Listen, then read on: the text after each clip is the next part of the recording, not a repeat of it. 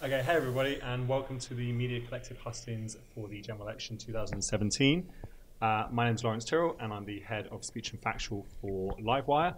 The Media Collective is a joint organisation that consisting of Concrete, UEA TV, and Livewire.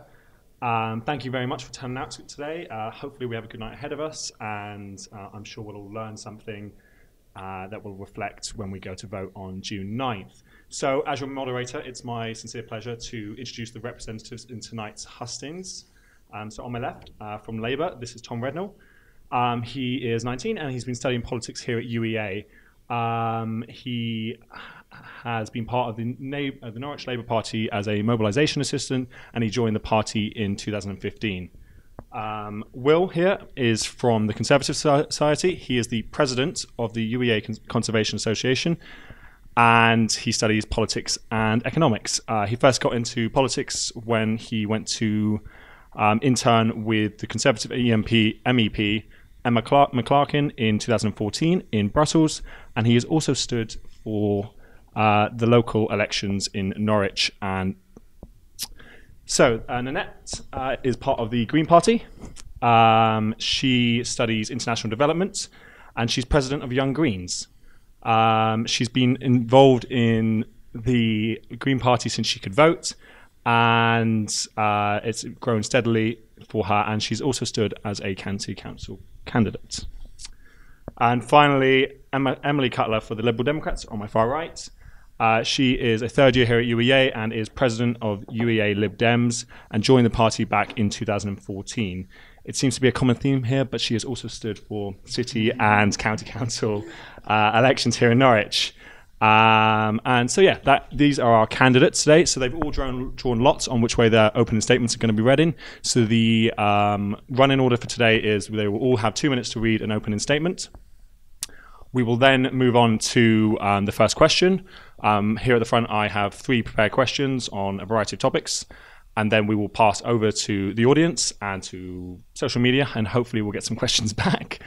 And then it will be passed back to the candidates for some closing statements rather. Each candidate has around 2 minutes to speak on the topic, on the question, and everyone has a right of reply. So say, if Will mentions the Greens by name, Nanette can interject and say, well, once he's finished speaking, as a right of reply. So, yeah, thank you so much for coming out today. And Nanette, take it away. This election is about solidarity, unity, and hope in the face of the destructive politics of the Conservative Party.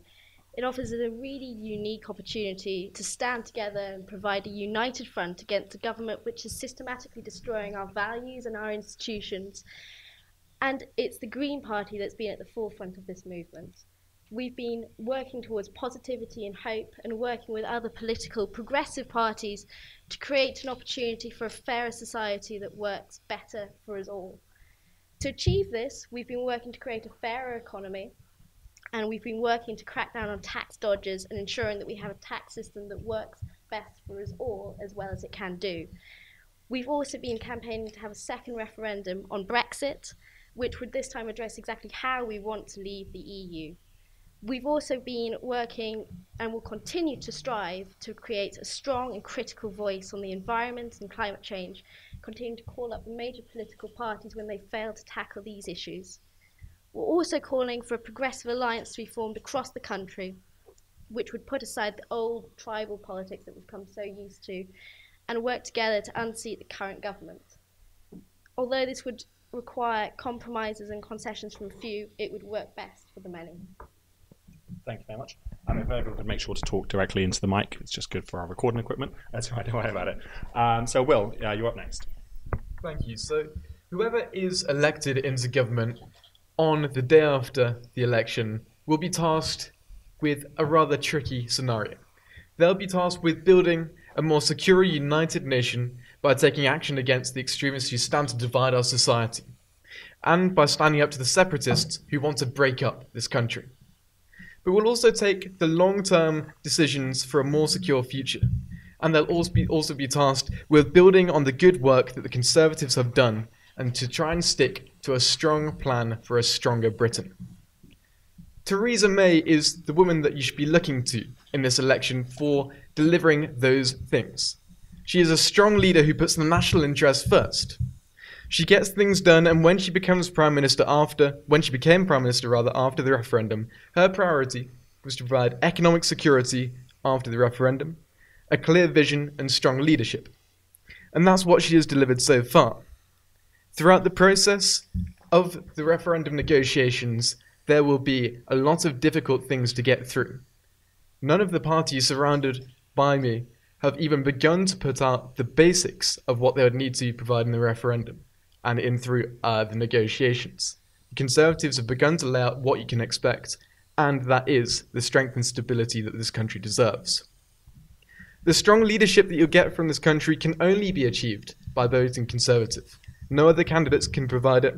A vote for any other party risks Jeremy Corbyn as Prime Minister, backed and propped up by a coalition with Nicola Sturgeon and the SNP. The Liberal Democrats want to open and reopen the divisions of referendum, and so do the Greens. The choice facing the country at this election is all about leadership. There is a choice between Mr. Jeremy Corbyn and Mrs. Theresa May.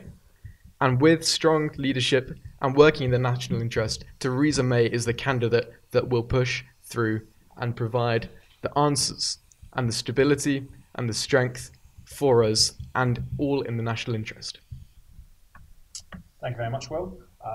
If I'd like to hand over to Emily now, thank you. So, how do I summarise the Liberal Democrats? Our mission statement says, the Liberal Democrats exist to build and safeguard a fair, free and open society in which we seek to balance the fundamental values of liberty, equality and community, and in which no one shall be enslaved by poverty, ignorance or conformity. But what does this actually mean? As a Liberal, I believe that everyone should be able to carry out their lives as they wish without obstacles. The Liberal Democrats have a record of achieving this. We are the party that championed same-sex marriages. We are the party that stands up for human rights, blocking the abolition of the European Human Rights Act by the Tories. We are the party that time and time again stands up for the rights of those who are less fortunate than us, pledging to offer sanctuary to 50,000 Syrian refugees and 3,000 accompanied refugee children by 2022.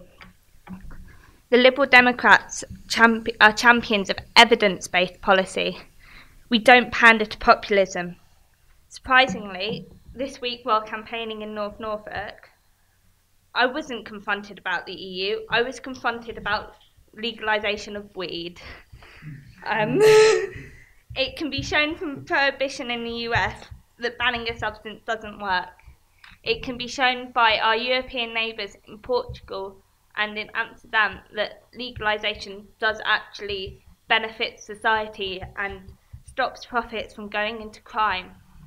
That's what we are trying to achieve by building a fair and stronger society. We believe in standing up for future generations.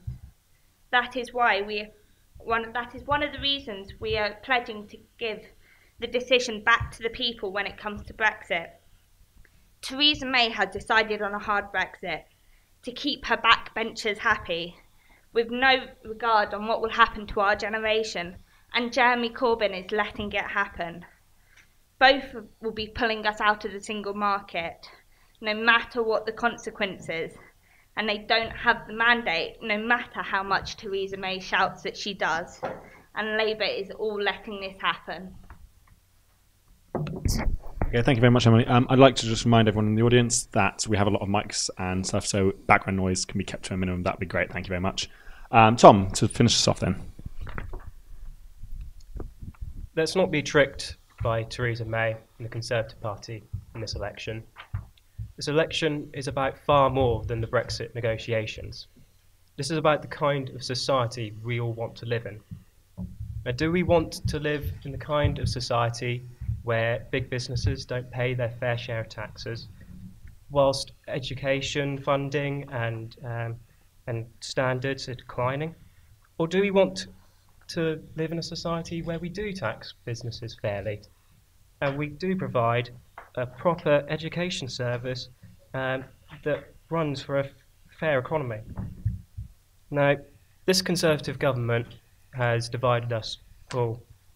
Leave versus remain, rich versus poor, community versus community.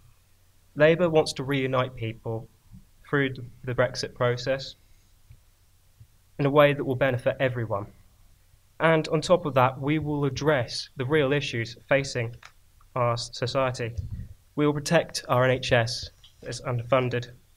We will scrap tuition fees, and we will ensure that everyone who works is paid a real living wage despite their age. Labour has a bold vision of a society that works for everyone. A society that works for us all when we leave university, where we have a job, where we have a home, and where we have a safety net there for us if we slip fall. Now, a vote for Labour is a vote for a more prosperous and fair society. Thank you. Okay, thank you very much, guys. So that was the opening statements. So now we're going to move on to the first of our three questions from the front here. This will be concerning the economy. As said previously, we're going to this time around we're going to go right to left. So Emily will start with a right of response for any of the candidates, if they the representatives rather, if their party is mentioned by name. So Emily, concerning Brexit. The banks and businesses over the last 6 months or so have been threatening to move their headquarters out of the United Kingdom. How does the Liberal Democrats intend to focus on a prosperous post-Brexit growth? Keeping us in the single market. It's the only way they're not going to move out of the United Kingdom, because they need that free trade to prosper. They need that foot in Europe and that foot in Britain to prosper. And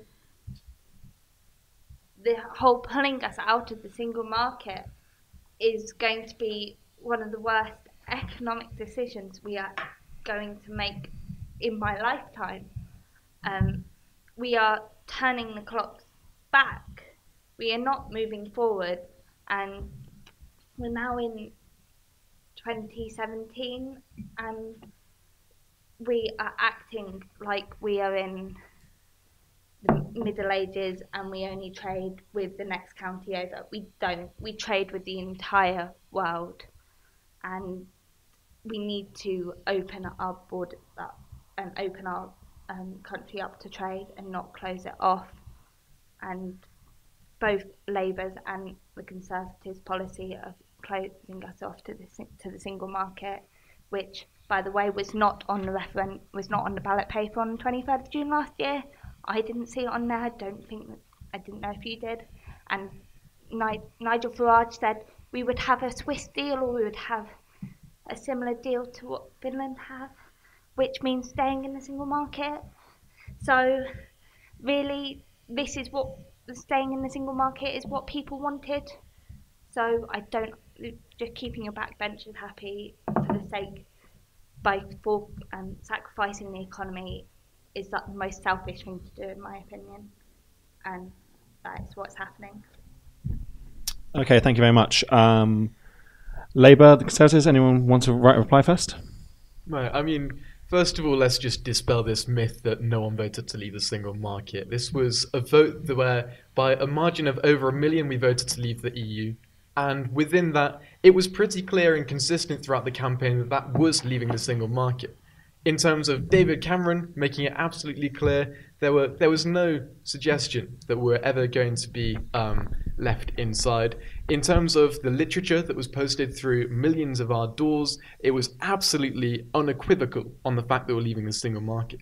In regard to trade, as it stands currently, we already export more to non-EU countries than to EU countries. So if we do want to embrace trade, if we do want to push out and look out and be this open, developing and, well, improving society, then that really is where we should be looking. And we should open up our doors and look for trade deals that would be prohibited within the European Union and within the single market. So these are all areas where we can improve.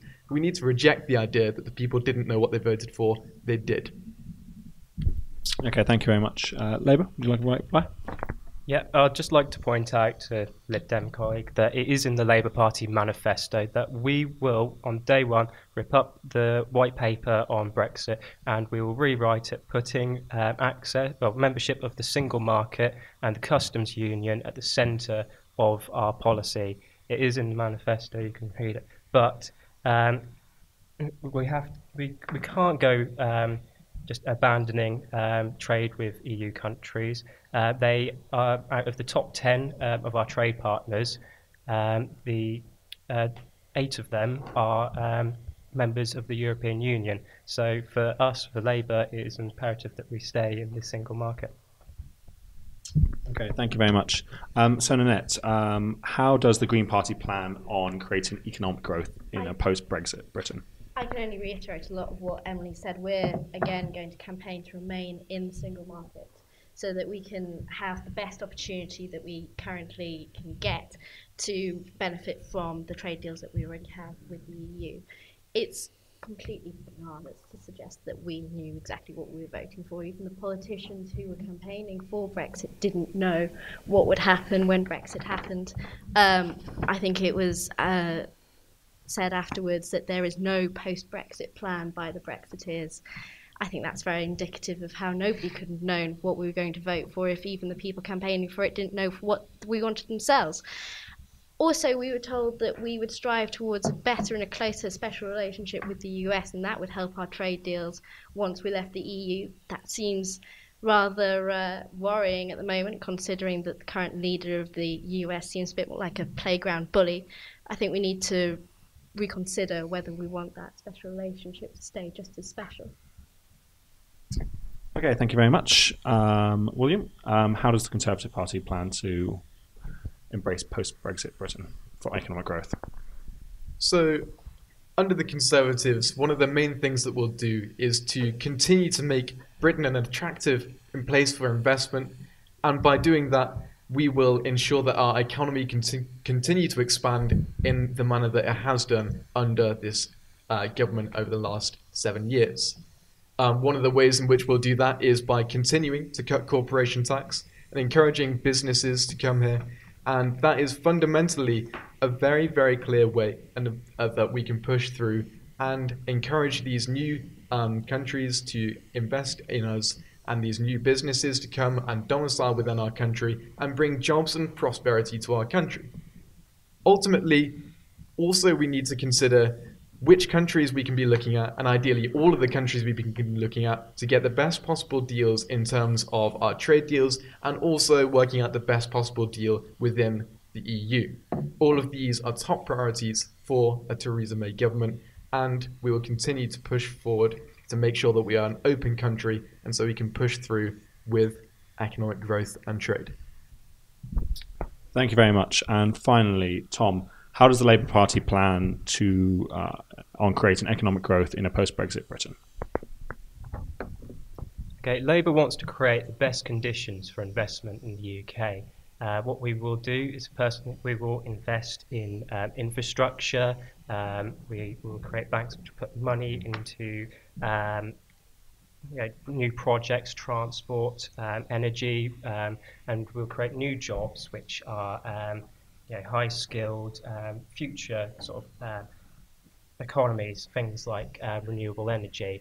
It's the things we're going to invest in. So we create the right conditions for companies to look at us and say, I want to go and invest and put my business there. Okay, thank you very much.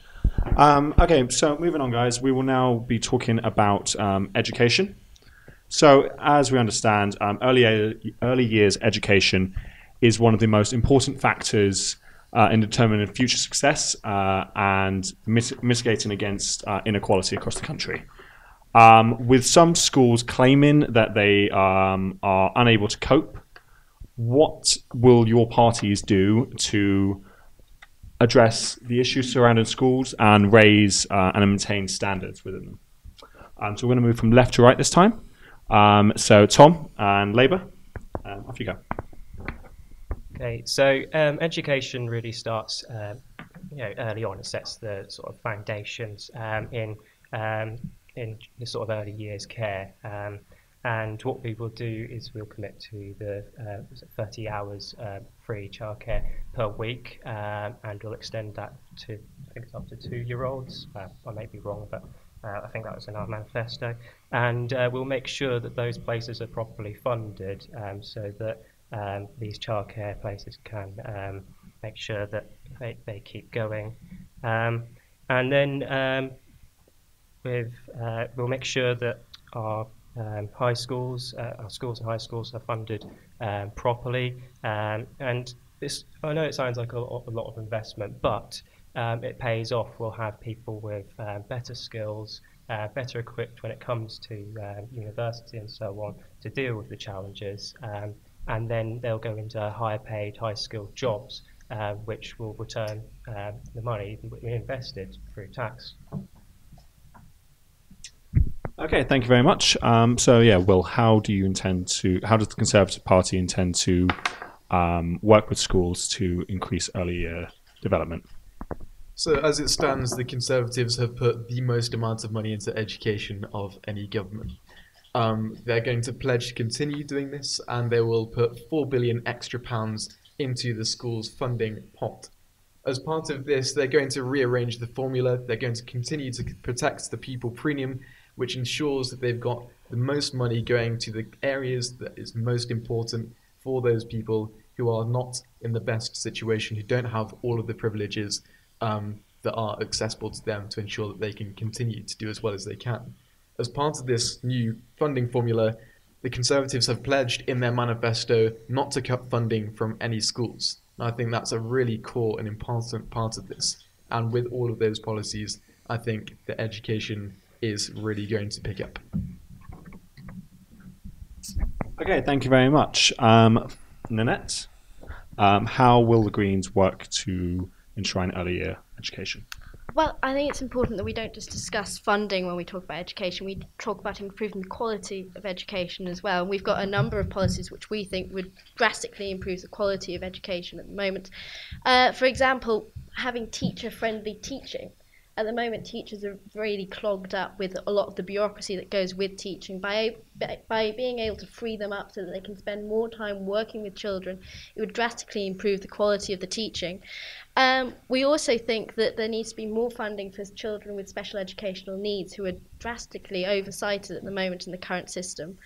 And also we think that it would be really important to reduce class sizes as well, because at the moment we have huge class sizes. It means that children don't receive the one-to-one education that they really need. And I think that all these things are really, really important to discuss when we talk about early years education. And while it's been really valuable to talk about increasing funding, talking about how exactly that funding will be used in the schools is just as important. Okay, thank you very much. And finally, Emily, what is the Liberal Democrats' plan for early year education? So we have evidence that we have already strived in this area during the coalition. It was our policy. It was pupil premium came from our manifesto, and it has drastically improved the lives of many students who are from less well-off backgrounds, and we have promised to triple the early years premium to £1,000, giving children from disadvantaged backgrounds the best start in life. We've also promised to make sure that every single teacher is actually accredited, making sure that everybody is getting a decent standard of education, because at the moment, due to free schools and other things, you don't actually have to be accredited.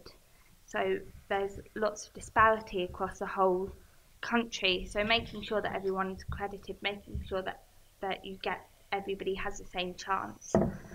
And at the moment there is a lot of overcrowding, so we need to invest in more schools, more buildings. So we have promised to invest £7 billion extra into children's education.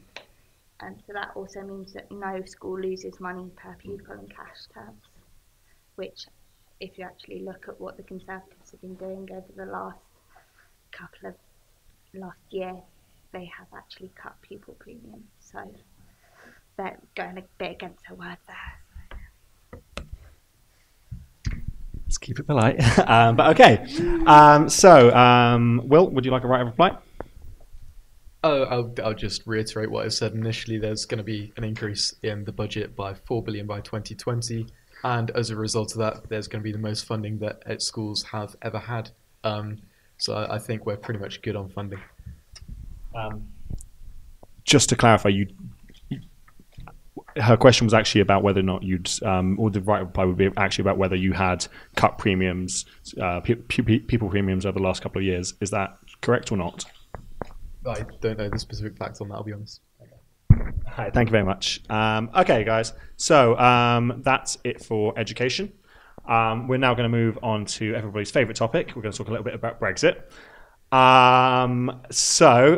However, we are very much framing it within the idea of what it means to be here at UEA.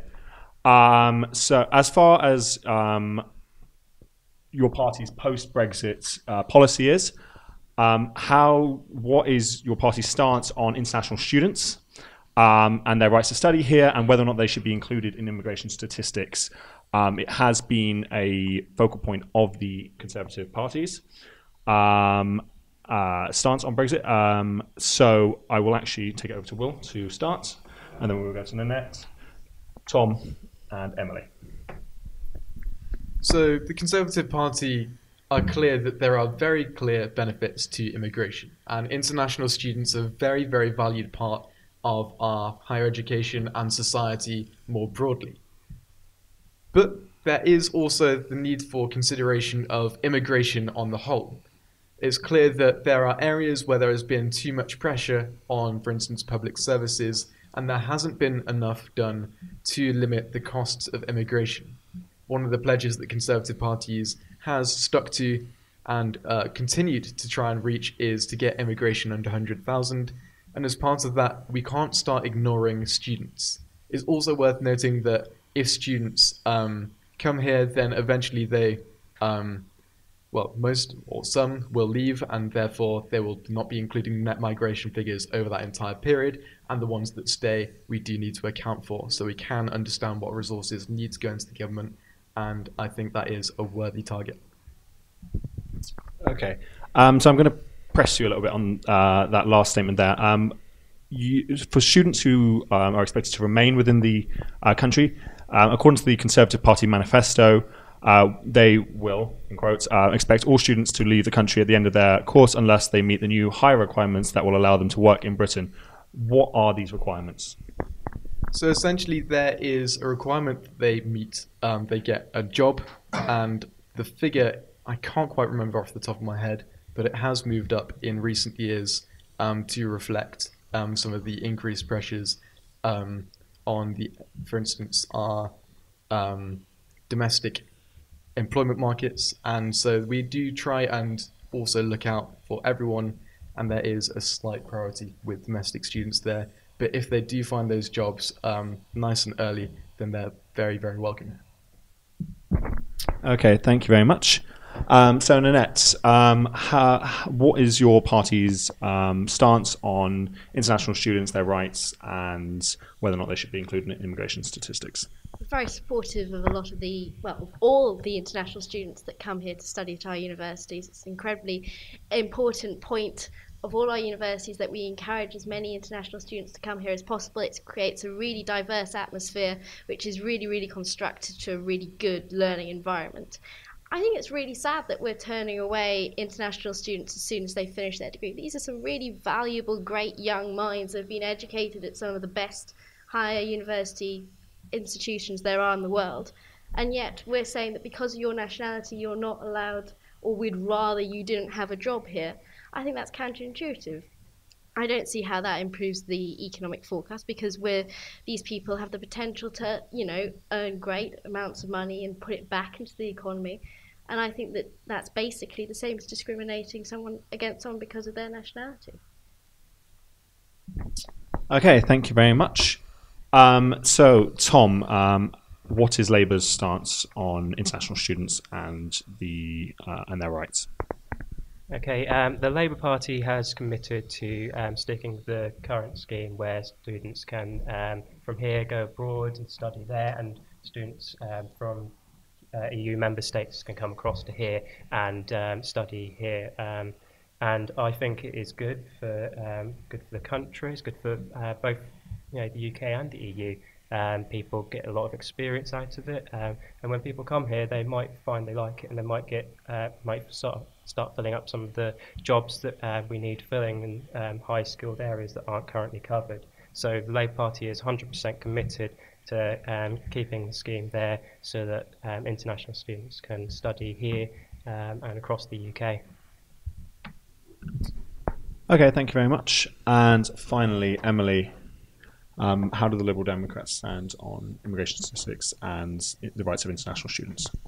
We want to protect the rights of our international students. So, as you can see from being on a university campus, international students make up a large proportion of our community, and they add value to our learning. Having people with different opinions and being brought up with different points of view and different scenarios to you adds to your learning, and the Liberal Democrats stand by this. We want to protect schemes, especially schemes like Erasmus, which encourage placements abroad and students coming over to the UK. And we have some amazing universities in this country, and quite a lot of them at the moment rely on international students, and we would be at a loss without them. So we are grateful for them. Okay, thank you very much. As a quick fact check, I want to have a shout out to my little researchers over there. They are fact checking everything they said. But as just for little points of interest, it is noted that you mentioned the Erasmus scheme. Labour, Lib Dems and the Greens all do support the Erasmus scheme. The Conservatives haven't actually mentioned it in their manifesto, which is not to say that they don't support it, but if you would like to write a reply on that, you'll feel free. Yeah, I mean, it's worth pointing out that the Erasmus scheme is not dependent on the EU. We take in lots of international students from America, from China, all across Asia and Africa. So we are clearly very interested in taking a diversity of talent. There's no reason to assume that because we're leaving the EU, there's no less interest in the Erasmus scheme. Okay, thank you very much, guys. So that's it for me from the questions from the front. So we, whilst as some of you came in and as some of you been on Twitter and as such, we have been collecting questions from you. Remember, if you would like to comment on how this is going, to use the hashtag UEAGE 2017. So the first question is from Ben, who apparently is in the audience. Ben, yes. Yes, please. So one of the biggest problems facing people in our generation in particular are rising living costs, particularly with regard to rents, which in real terms are rising year on year on year. And we're sort of getting to the point now where it's becoming impossible to almost rent in parts of the country, let alone dream of one day getting on the housing ladder. So my question is to everyone, what would your parties do to address rising living costs with a particular focus on rising rents? Okay, we're going to go right to left. So Emily, if you'd like to start. Hi, so the Lib Dems have got some great policies in this area. We really want to build lots and lots and lots of new houses. I think it was 300,000 a year by 2025. That may not be correct.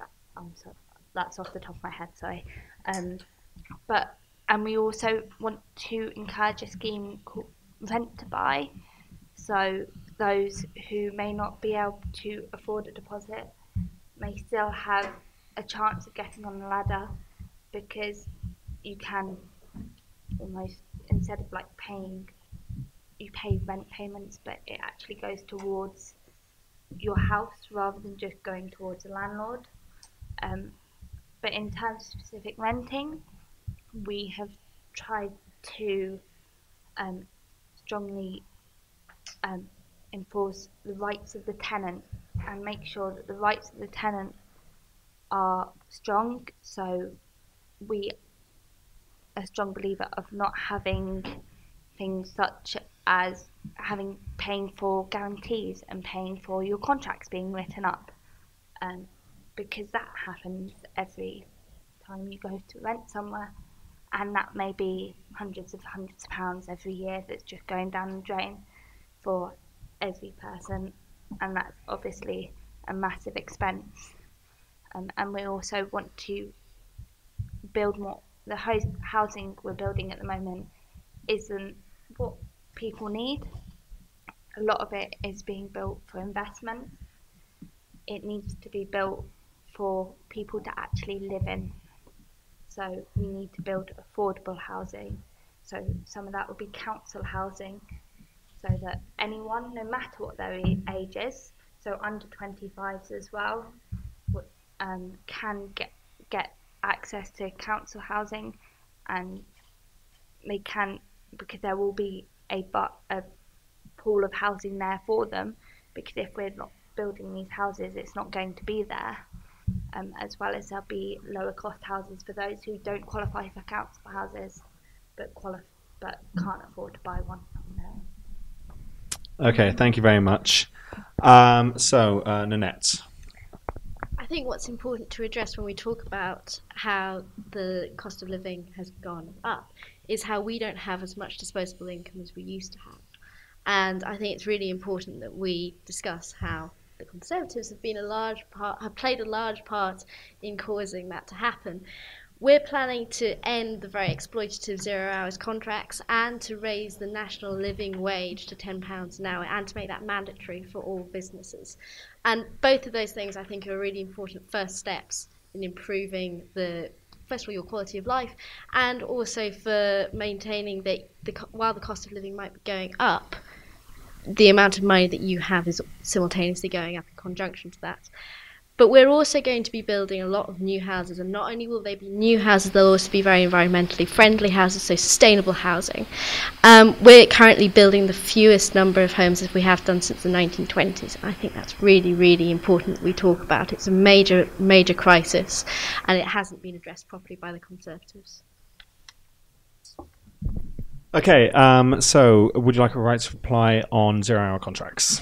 Okay, so I think specifically on this topic, it's really relevant to students in that I know many students who have 0 hour contracts, and this enables them to study full-time at university, and then when it's summer and when it's their holidays, they can go home and then work during that period. If there were no 0 hour contracts, then that would mean that they would be unable to have that. There would be a mandated minimum amount of hours they'd have to do. There's some suggestions of 1 hour contracts, which would be the most silly, daft thing in the entire world, because it means you'd have to go all the way home to do 1 hour if in that particular week or month, in able to keep that job.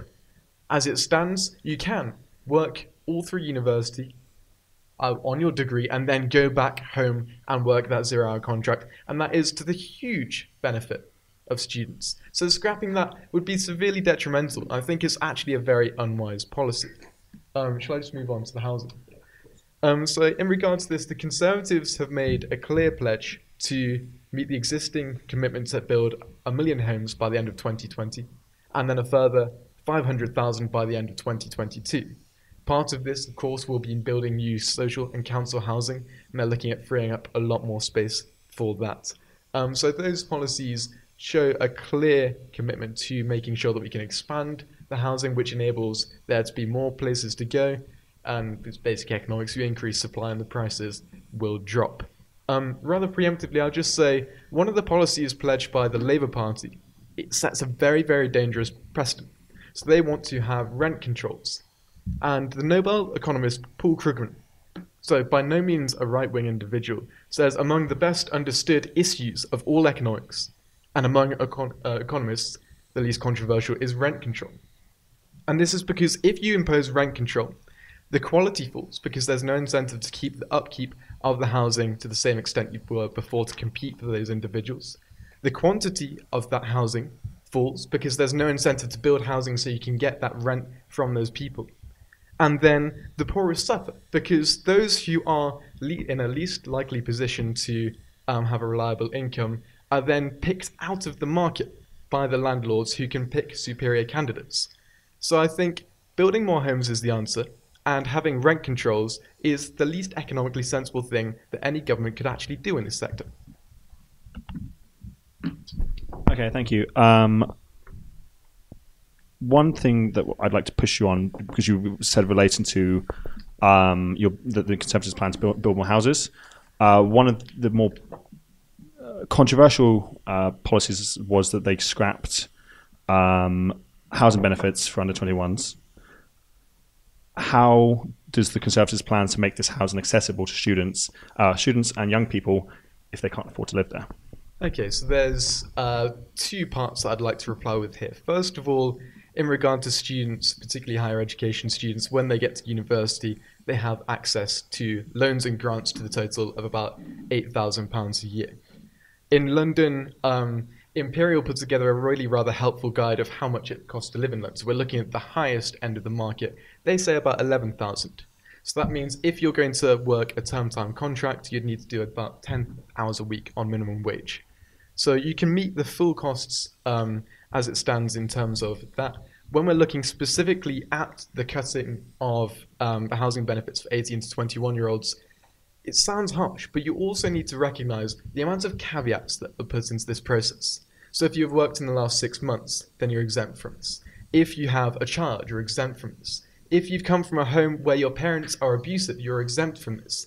There are lots of considerations taken in this policy that I think need to be focused on. This isn't a reckless policy, it's well thought through, and it's saving a lot of money where people can normally live with their parents and choose not to at the expense of the state. And if we can prevent that, I think it's a worthwhile option to take. Okay, thank you very much.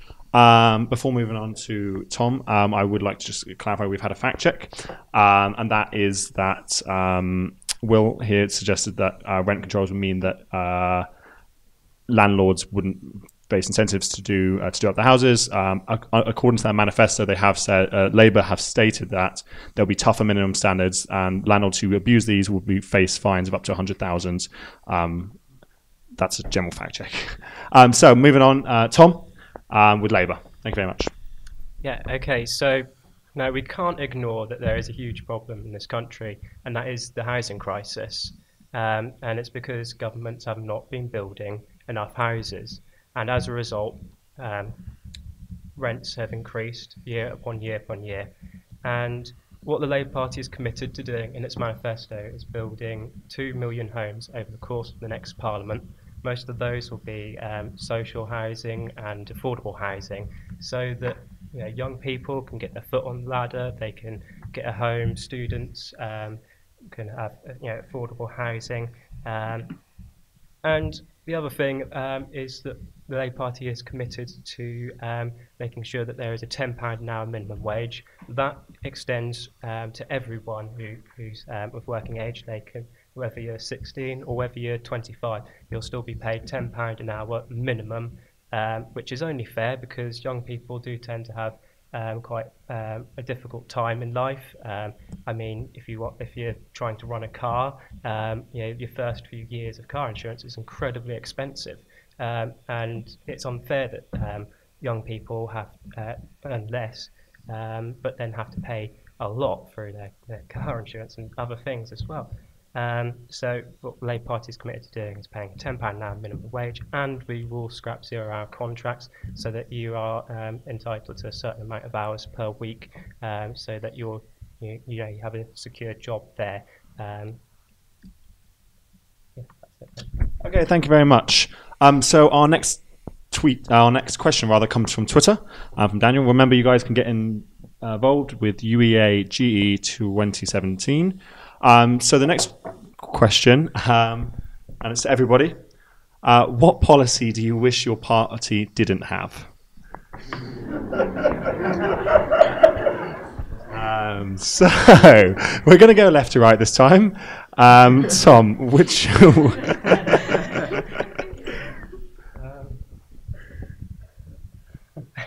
I really don't know. Can I get back to you on that? Okay, yeah. As this is a bit of a curveball, would anyone like to go first?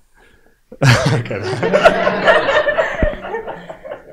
I'm happy to. Okay, yeah, fine. Thank you. So Theresa May has committed to enable a free and open vote on the hunting ban. I just don't think it's very necessary. I think it's only relevant to a very, very small section of society.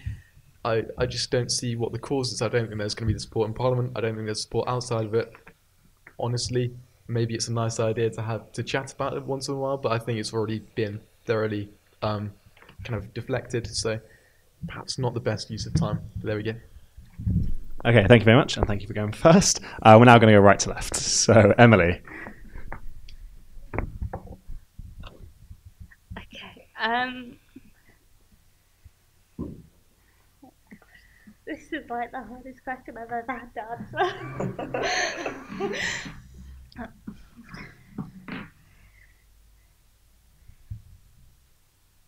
With hindsight, I wish when in coalition. It's not the thing you're thinking of. It's not the thing you're thinking of, because I'm not mentioning that. We would have been slightly stricter on the Conservatives on voting reform, and had better effort. Well, either had whatever happened. I can't really remember what happened that much because I was very young and it wasn't very publicised. But that emphasises it all, that it wasn't publicised at all very well, and I just think that should have been done a whole lot better. But yeah. So to clarify, the thing you didn't like is that they weren't strict enough on voting reform. Okay, I'm going to change my mind. No, okay. No, it's fine. Okay, I also don't think. I think they should have. There's things that I regret that they did, yeah, in coalition, and one of them was austerity to an extent. So I don't know. I'm digging myself a hole. It's all right. Don't worry. I'm going to let you off the hook for that one. I would like, as it's relevant, if we could stick to current policy rather than things that happened in the last government. That would be appreciated. So Nanette. The Green Party are proposing that we raise the GDP we spend on foreign aid from 0.75 to 1%. I don't believe that goes far enough. I suppose I'm biased because I studied international development, but I think that it's incredibly important that we have a really, really strong and solid aid budget, and I don't think that 1% is high enough. People talk about it as though we're spending huge swathes of our budget on all these people abroad, when actually 1% is a really measly amount compared to the amounts that we spend on defence and things like that. And the amount that we could save on defence if we were to raise the foreign aid budget are immense. I think it doesn't go far enough as a policy. Okay, thank you very much. And Tom, what Labour policies don't you like? I think I would have to go with the fact that the Labour Party is committed to making the House of Lords completely democratically elected.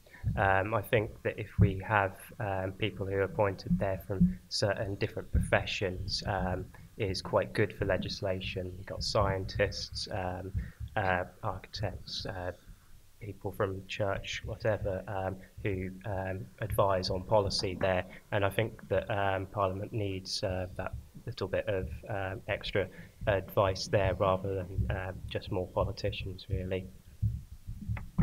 Okay, thank you very much. So our next question is coming from Ellie. Hi there. Can we get a mic? Okay. Hi, this is quite a specific question. What will your party do to tackle the cuts to learning support services in schools, which have resulted in a lack of support for students with special needs? Okay, thank you very much. We're going to go left to right this time, Tom. So yeah, what will the Labour Party do to tackle support cuts to learning support services?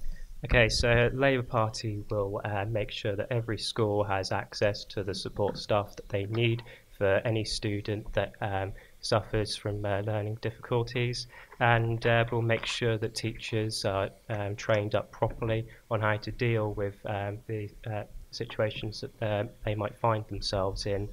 Yeah, that's it. Okay, thank you very much. Will? So, as well as the funding increases that I alluded to earlier, the Conservatives are also pledging to increase the number of free schools by 100. So I think this is one opportunity that we can use to expand our schooling stock and reduce the amount of students in each class. And doing so will enable teachers to focus more on the individuals that need support within each class. Okay, thank you very much. Nanette? We're planning to raise special funding for learning support centres in schools so that people who are the most vulnerable and most in need of the support get it. Thank you very much. And finally, Emily. We plan to give teachers more support just because they need more support in classrooms generally, and if they have more time they'll be able to concentrate more on those. I also think quite high on, like, personally, is making sure that things like mental health as well is seen as important as physical health. We're prioritising making sure mental health waiting lists are the same as physical health waiting lists, and making sure that the NHS the school isn't burdened by the lack of facilities in the NHS. Okay, thank you very much. Okay, so we're next going to put it over to the audience for an open question, if anyone has any. So does anyone have a question they'd like to ask our representatives today? Yeah, thank you. Over in the jacket, Tom. Do you reckon you can come this way? Cheers.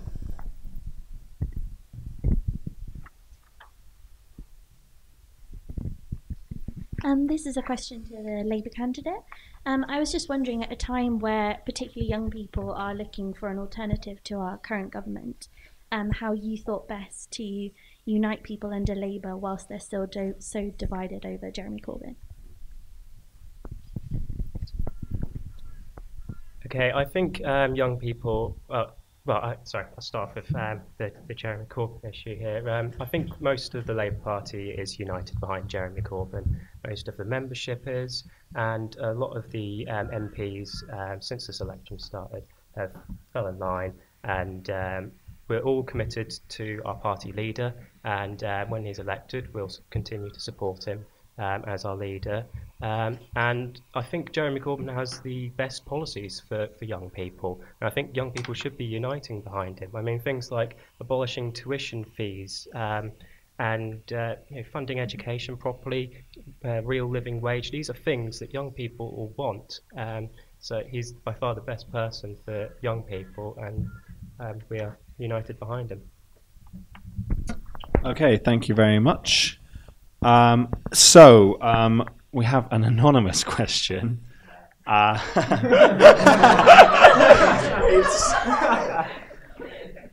It shouldn't be that controversial, but so the anonymous question is: what are the candidates, or the representatives rather, and your party's takes on UK's future special relationship with the US? It should be noted that in January, Mr. Trump described the special relationship and shared between the two countries as one of the great forces in history for justice and for peace, as he invited Theresa May to the White House back in January. So yeah, we're going to go. So we've just gone left to right. Yeah, we're going to mix it up. Nanette, you're going to go first. Then Will, Emily, Tom. So what is the Green Party, or what is your view on the future special relationship? I think it'll come as much of a surprise that we're not overly keen on Trump. I think that we really embarrassed ourselves leaping to meet him as soon as we did when he became elected. The pictures of Theresa May holding his hand while he walked down some steps didn't really reflect too well, I thought, on the general consensus of the British people on their opinion of Trump. I think we need to look more widely abroad to where else we can foster a similar special relationship with. America is no longer leading the world in the way it used to. There are a lot of other burgeoning economies that are doing very, very similar roles and have similar amounts of influence. And I think that it's important we branch out slightly and don't look so closely to America for that level of influence that we once had. Also, if you look at the intelligence leaks that happened after the Manchester bombings, I think we need to really consider just how much we want America to play such an important role in our defence. I think it's really, we need to question whether this is a special relationship that we want to pursue. Okay, thank you very much. Will. So I think the American issue, I'll call it, is a tricky one because Donald Trump has been a bit all over the place when it comes to what he's been saying. It was a fantastic sentiment, the one we just heard repeated. But then there are also the issues that we just heard about intelligence sharing being leaked. And our intelligence services share staff. We share information and we are tightly integrated in terms of international defense. So I don't think it is an option that we can kind of drop those and pretend that we're not closely integrated in the way in which we are. So I think we do need to continue to foster a strong relationship with Donald Trump and his government. And I think we all need to look to other figures within the party. So for instance, Paul Ryan came to Downing Street and reiterated strongly that America was going to be one of the first, or if not the first, at our doorstep the day after we leave the European Union to give us a free trade agreement. And America is still a huge, huge economy. Their economic influence, I would say, is still unparalleled. And the importance of getting a free trade agreement with them will be the difference between pushing off and getting a strong start in Brexit, giving us the power and economic certainty to give us a strong negotiating position and really push on and continue to provide the economic growth and jobs and ultimately security that under a Theresa May government would continue. Okay, thank you very much. And finally, Tom. No, so not finally, rather. Emily next, and then Tom. Okay. Sorry. Don't mind.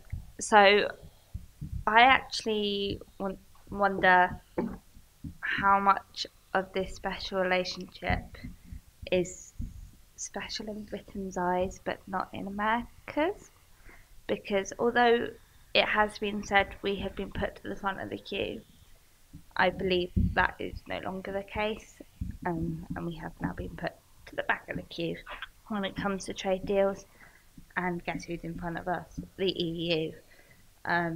Surprisingly, they're quite a lot bigger than us, and it makes more economic sense for America to trade with them than it does for us. And to be honest, I don't really want to be associated with him. I'm not even going to mention his name. I don't want to be associated with him, and I don't think very many people in my party do, because he had many misogynistic comments, racist, homophobic. He's an awful man, and how he ended up Okay, thank you very much. Okay, and Tom, what is Labour's and what is your own personal view on the future of the special relationship? Okay, well, the sort of special relationship with the UK and the USA goes back like 100 years, and it comes of no surprise really that Donald Trump and Jeremy Corbyn aren't that similar and don't agree on a lot of things. Now, I don't think I could see him holding hands with Donald, but no. I think our focus isn't more on building a stronger relationship with the USA. It's about keeping a strong relationship with EU member states once we have left the EU, and that's where our focus is going to be. We don't want to sell ourselves out to the Americans, and I believe about a couple of months ago, Theresa May was asked whether she would allow US companies to sort of let them into the NHS, and I wouldn't want to see my NHS run by big US firms I'd like to see it run by the UK, and that's what the Labour Party is committed to, renationalising our health service. But just to go back to the first point, yeah, we don't want to build a particularly stronger relationship with the US. We want to keep a good relationship with EU member states because that's what works for us, really. Okay, thank you very much. So I'm going to go back to a fact check point of interest. You've expressed that Emily, you've expressed that you'd like to see the Liberal Democrats distance themselves from Trump. Tim Farron wrote an entire article in The Guardian about why he supported the Syrian airstrikes a couple of months ago. Where do you stand on that with relation to your party? Because obviously it's not exactly distance. The Liberal Democrats, by extension, are not being distanced from Trump. Was Tim Farron right to do that? Obviously, Trump is going to be around hopefully 4 years, possibly 8. There are going to be things that we still will agree on. That's my personal opinion. It's not the Syrian air. Sorry. I don't know quite how to say this. The Syrian airstrikes were something we did agree with, and if there's something you do agree with someone, even though you may not like them, if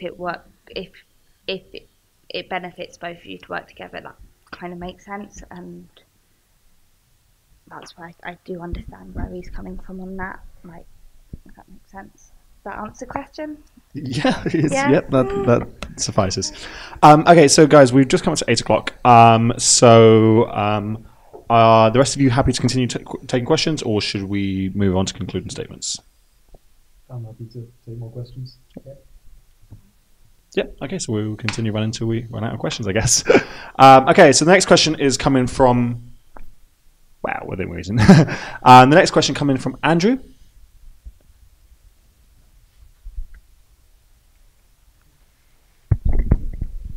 I'd just like to ask the candidates where they stand on economic competence. Unfortunately for us, our generation now is saddled with over £1.5 trillion of debt. It's going nowhere, and we are going to have to pay it back. I'm hearing a lot of spending, and I'm hearing a lot of pledges which don't appear to be costed, and with no detail. If the candidates could really sort of share their economic standpoints more closely for our future, for us, that would be helpful. Yeah, of course, if you'd like to. So we're going to go from right to left this time, so starting with Emily. So, Lib Dem's manifesto is fully costed. It has also been fact-checked by the Institute of Fiscal Studies, which is a fully independent body, and they have said, yeah, that's fine. They haven't said the same for Labour's, because there's some, they're a bit unsure, but I'm not confident. However, yes, I understand, we need to reduce the deficit, but we have been going through austerity since 2010. It's now 2017. The deficit was meant to be reduced 2 years ago, according to George Osborne. They're now extending that to 2025. We can't keep cutting and cutting. So most economists... Do you mean a deficit or the debt? The deficit in half. You mean the debt? Okay. I'm just asking, sorry. Yeah, but it's still not zero, is it? No. But that's what he said it was going to be. Okay. Yeah? And we need to reduce our day-to-day deficit. And as someone who is about to finish my economics degree, I completely agree with that. But I do agree that we need to put some money into long-term investment. And actually, the reason I can go into it with you, I have written papers on this. But the IMF did recommend that we could cut spending without affecting GDP that much. They have now gone back on that statement.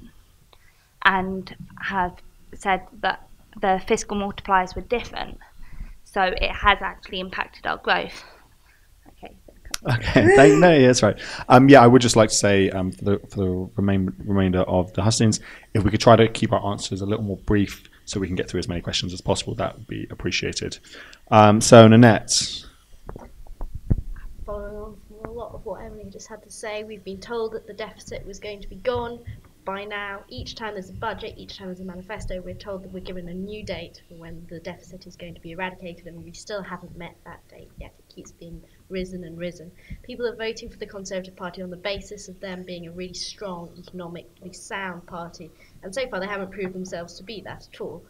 They can't even predict when they're going to be able to fulfil one of their most basic aims, which is the complete eradication of the deficit.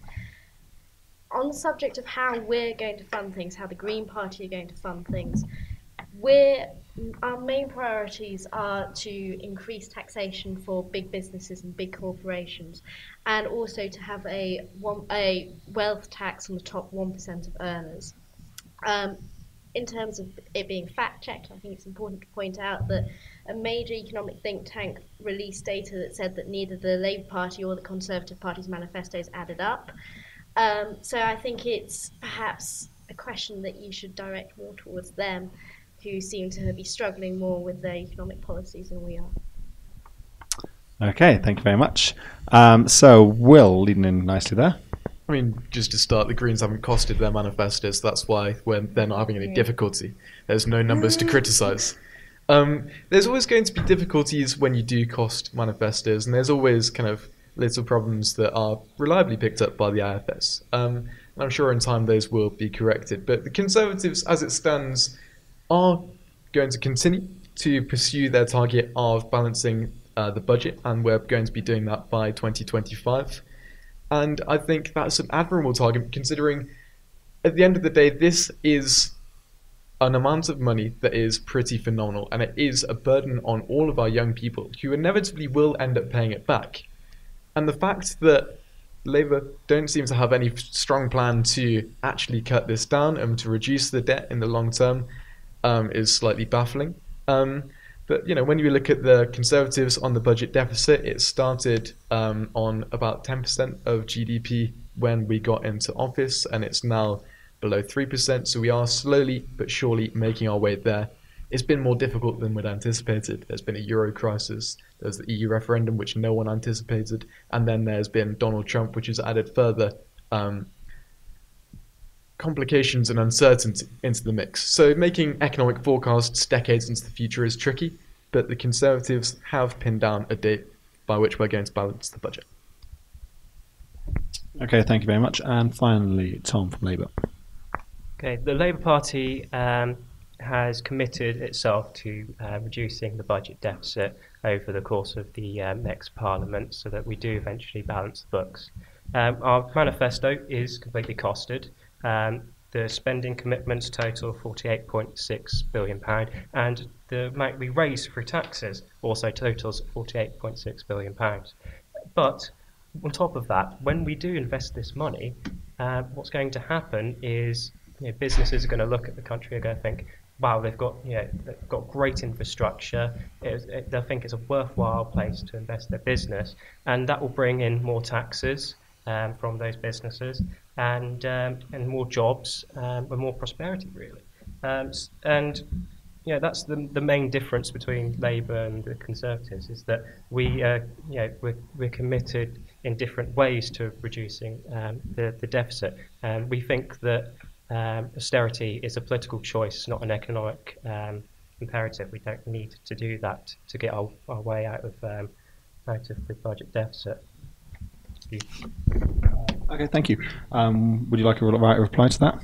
I would. I mean, in regard to the costing of the Labour manifesto, there's no costings for the nationalisation which is going to take place, which is going to be to around the sum of £186 billion.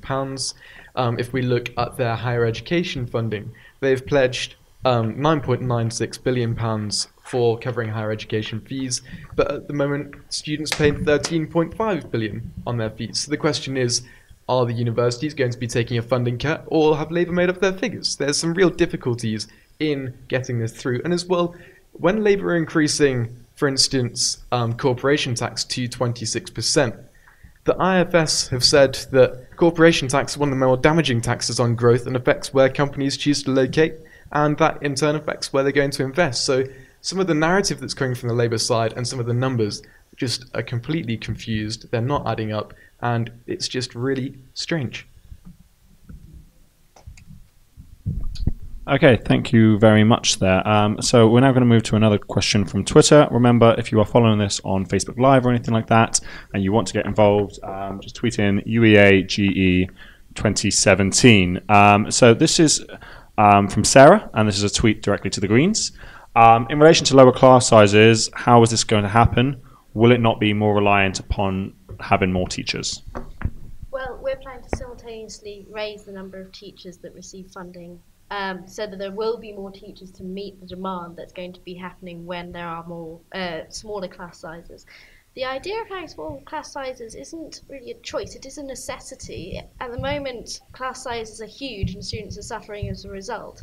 We shouldn't be asking ourselves if this money is there, because this money is there, it's just not being used in the right way. So I think that it's important that we discuss where the money is coming from, but also why the money isn't there in the first place to fund the smaller class sizes. Okay, thank you very much. So our next question is again from Twitter, and this is for the Conservatives. It's from Maddie College. I mean, unless you'd like to read it out. Oh. Okay, fine. Why are the Conservatives acting like 0-hour contracts are the only way students can work over the summer? Yeah, it was in regards to there's such a thing as a fixed-term contract or flexi contract, so why is it automatically default to that? Thank you very much. Oh, and it's a choice that's made between students and their employers. They find it the most suitable and flexible way to continue working their contracts over summer and throughout, in terms of guaranteeing their job from year to year rather than having to have a new contract for each time they have a holiday. If Labour want to address that in a manifesto, they're welcome to, but I had a flick through and I couldn't find any way that they're looking to basically patch that problem with 0-hour contracts. So I'm all ears for a solution. Okay, do you have a response to that? No, it's all right then. So this next question is for the Liberal Democrats again, and it's from Rosie. Hello. Could we get a mic over?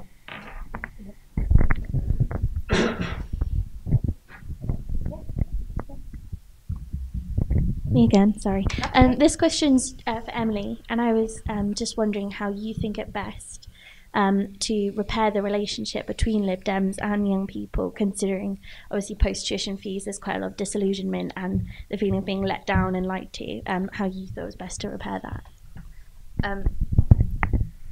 So we are trying our best not to break any more promises. And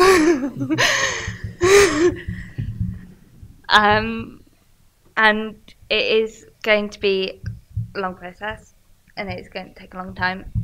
If you actually look at our manifesto, personally, I feel like I was actually quite geared towards young people. It's got quite a lot of stuff that I believe young people actually would associate with, and I think that goes part of the way, because I feel quite a lot of young people feel that they're not being listened to by politicians, and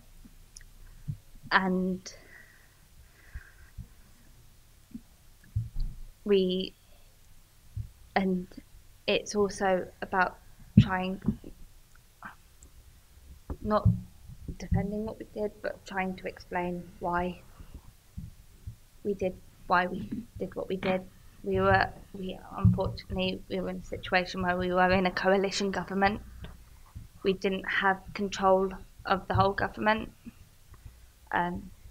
If we did, I would love, I'm sure we would have done that, but unfortunately that was what happened, and we are suffering, as you can see that the party is suffering as a consequence of it. But we are trying to speak to young people, and just on an individual basis through things like policies like Europe, and making sure that they realise that their voices are being heard, because they're not being heard by, in my opinion, by Labour and the Conservatives, because it's a true fact. Okay, Labour, would you like a right reply to the idea that you're not listening to students? Oh, no. They're not actually being heard. You're just kind of pandering. You're just promising false promises, like. Okay. Okay. All right. Yeah, Labour, to the idea that you're just pandering to students with your policies. Well, obviously, we'd be mad if we didn't want any students' votes. Any party would be, but we didn't do it just to win votes. It's because it's part of we don't do things because we just want votes. We do it because we want. It's all part of our sort of worldview, what kind of society we want, which is why we're committed to abolishing tuition fees, bringing back EMA, and many other things. We have a really large amount of people joined the Labour Party to vote for Jeremy Corbyn. A large amount of them were young people themselves, and there was clearly a demand for a leader like him, and that's what we've got. So yeah, we're not just pandering for votes. I think it's necessary that we put forward these policies because it's what's right. Okay, so we're going to quickly go to another question from the audience. This is from Matt. Hi, this is the Libertarian. If you come and get a mic. This is to the Liberal Democrats. You started off at the beginning of this hustings saying that the Liberal Democrats are champions for LGBT rights and LGBT issues because you said gay marriage came into effect while you were in government. However, I was wondering if you can detach the party from the personal opinions and thoughts of Tim Farron, who obviously we've all seen the controversy is essentially a homophobe. So I was wondering about that. So, he has a relatively strong voting record. The reason he voted against the last reading of the Act was actually due to he voted for the first two readings, but against the last reading because it forced priests to marry people even if they didn't believe that. And the way the Liberal Democrats work is that, yes, we have a leader, but our policy is based from our members. So we have a system of one member, one vote. Our policy is really based on what our members want it to be. And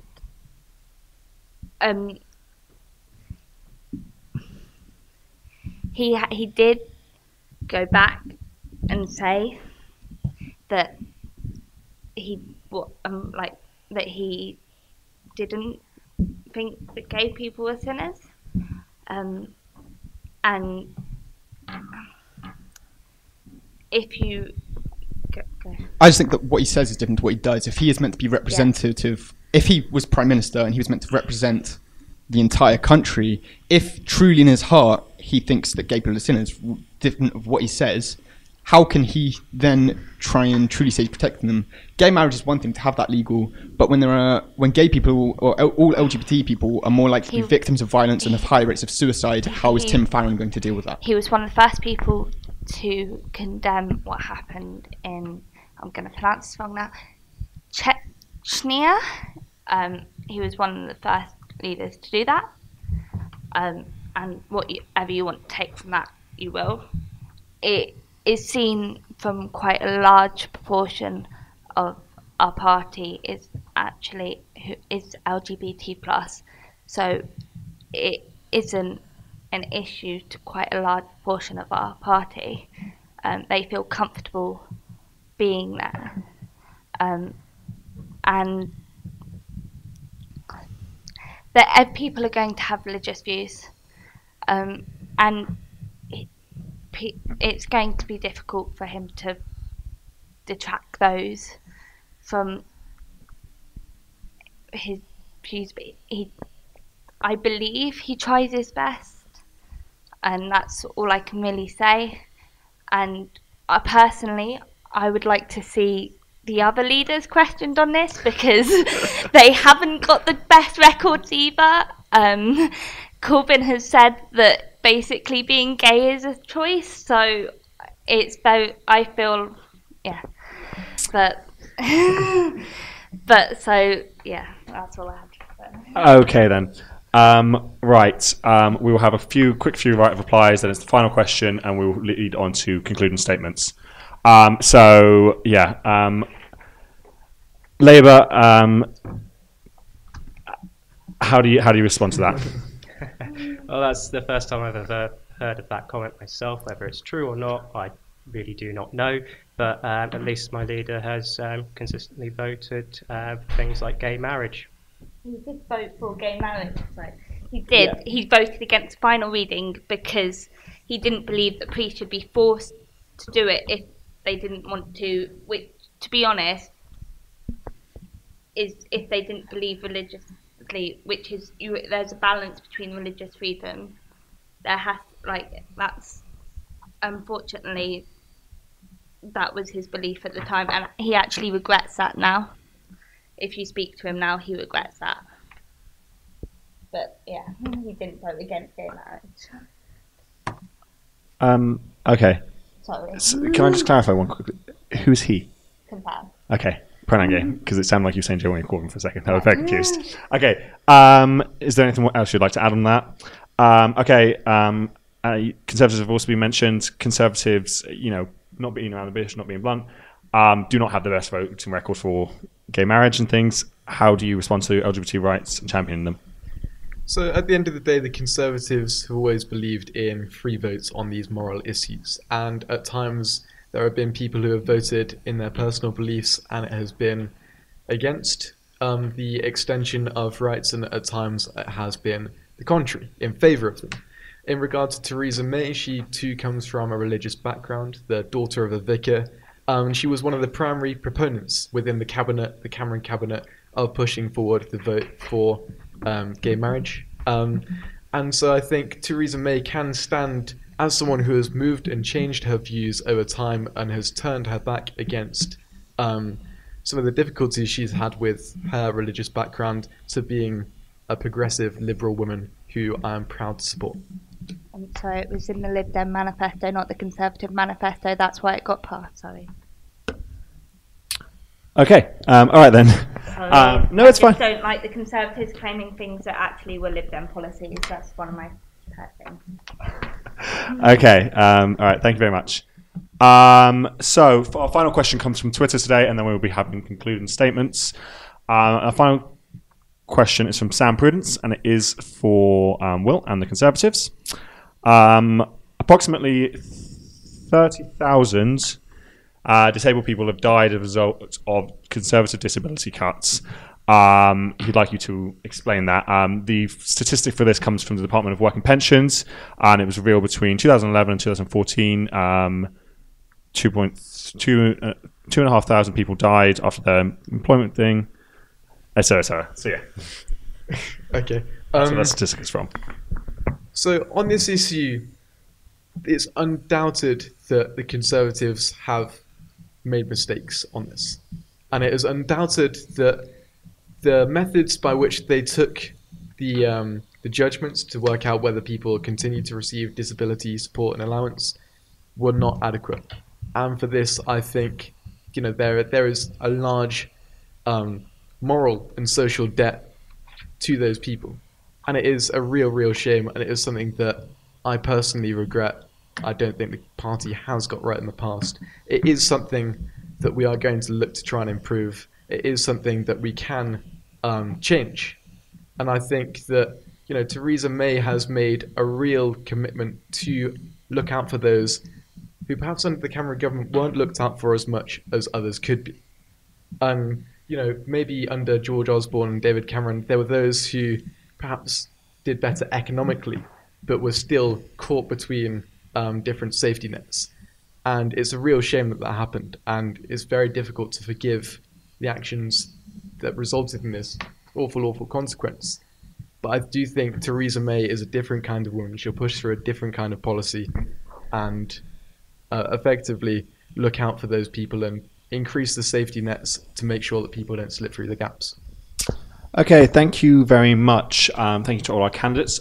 So we are going to now move to concluding statements. It's going to go Nanette and the Greens, Will, Emily, and Tom. I'd ask you to keep these to about a minute maximum because we are looking to get as close to an 8:30 finish as possible. Take it away.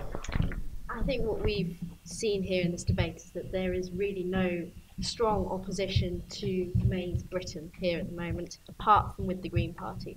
All the other parties are still dwelling on mistakes that they've made in the past and really have failed to offer any solution to rectify these mistakes that they've made. There's no focus in many of the manifestos on any green issues whatsoever, very little focus on how we're going to solve many of the overseas crises that we have had a really important hand in causing. And I just don't see any alternative but the normal bourgeois sort of established politics that we're experiencing today in any of these other candidates. Thank you very much. Will.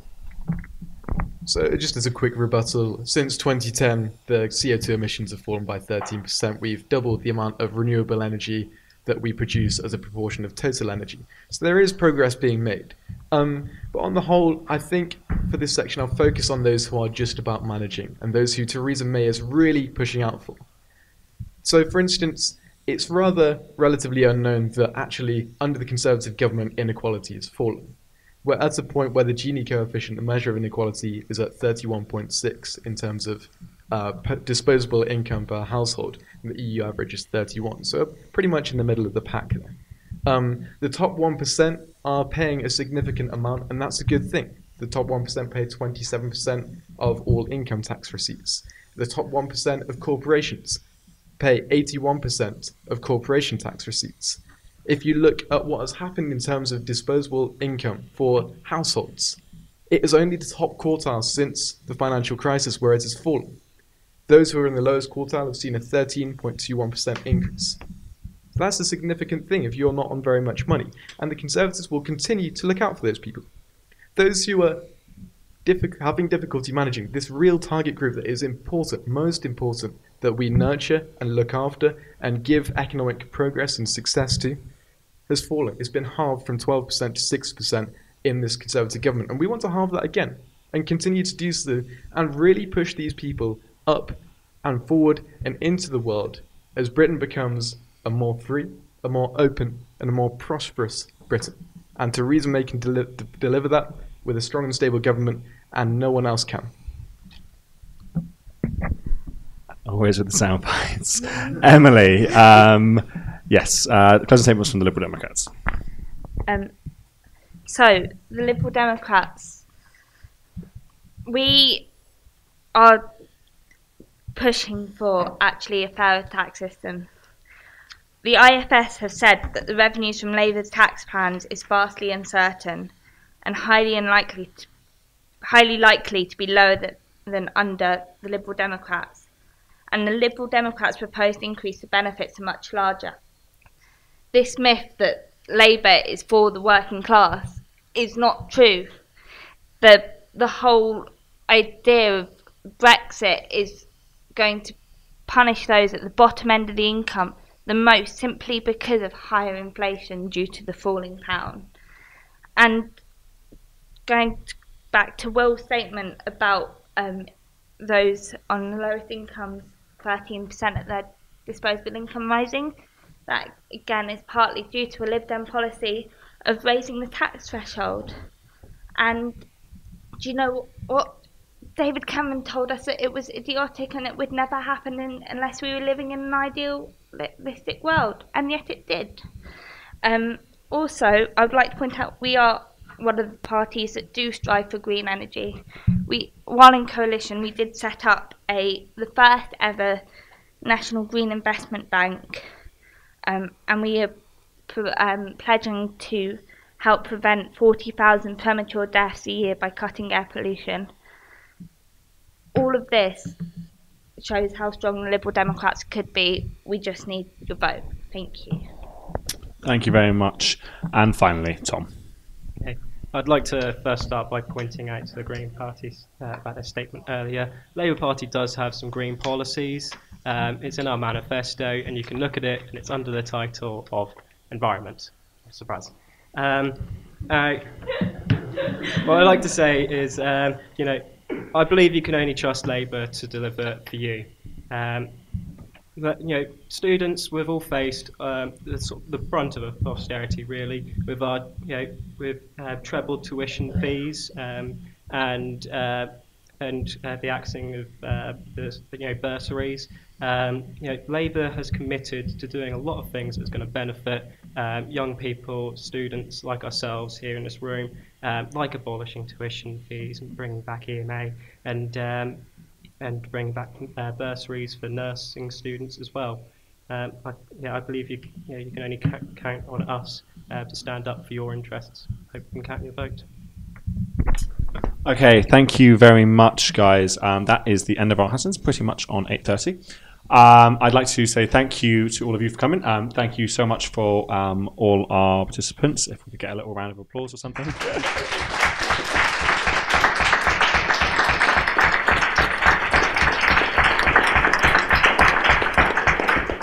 Congratulations to everyone. You all did excellent today. The most important thing is obviously June 8th. Please, everyone get out and vote. It is so important whether you vote for any of the four parties in front of me or somebody else who's running in Norwich. Just make sure you are there on polling day. So you can check out all the coverage of this. Media Collective with TV, who I presume will be producing a video out of it, and Concrete and Livewire, obviously. Thank you so much for coming, and get out and vote.